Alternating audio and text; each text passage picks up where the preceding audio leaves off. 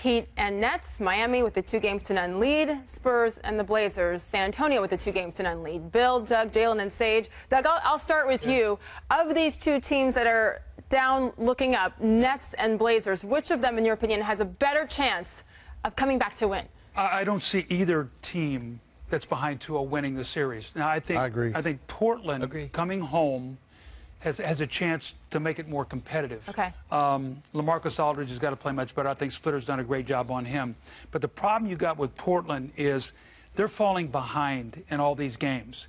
They don't have any bench. And so now the Spurs bench are coming in, and look at the second quarters. So Portland's starters have to do a better job of helping their bench, because San Antonio's got the much better and more potent bench. I'm glad you brought this up, because I think 5 guys was enough to beat Houston, right? Yeah.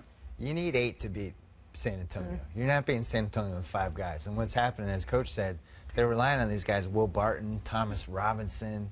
You know, C.J. McCollum's not even playing. That was their lottery pick last year. But they just don't have the horses. They got to get those bench guys going. I actually think Brooklyn, I don't think either team is going to come back and win. But Brooklyn, at least if they go to that super small lineup with Toledovich, Allen Anderson, like, I would just get rid of the bigs altogether and just turn it into a 3-point shooting contest. They might be able to steal a game doing that. I think both of these teams are screwed. I think Nets and Blazers both win Game 3.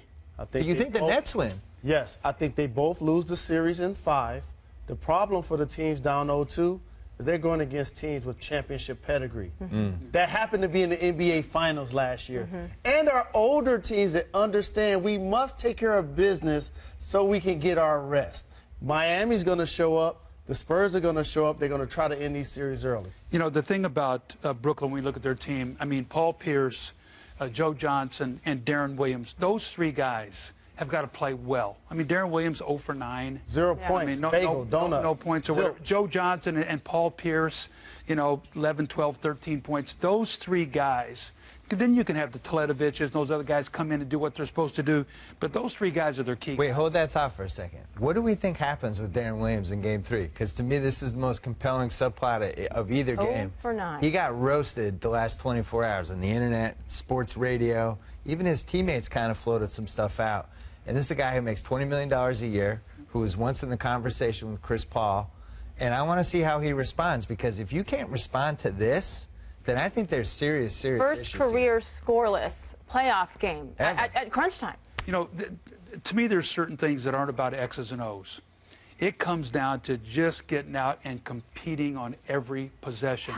I know from my standpoint, if I was struggling, I was going to run the floor. I was going to get to the basket. I was going to get to the free throw line. Didn't shoot any free throws. You got to be an aggressor. You got to make plays, all right? But you can't, you know, just be picking and choosing your spots. They're counting this guy. He can't be outplayed by Mario Chalmers. They have no chance. And Norris Cole. Teams that are up 2-0 in playoff series go on to win 78% of the time.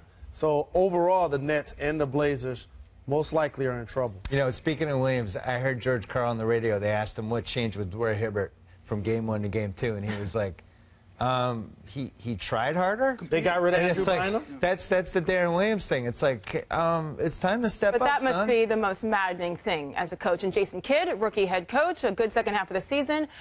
Good luck with that one. By the way, ABC, 8 o'clock Eastern time, the Heat, and then we go over to ESPN for the Spurs and the Blazers at 10:30. We're going to be there for it all. Yes, indeed. Hope you are too.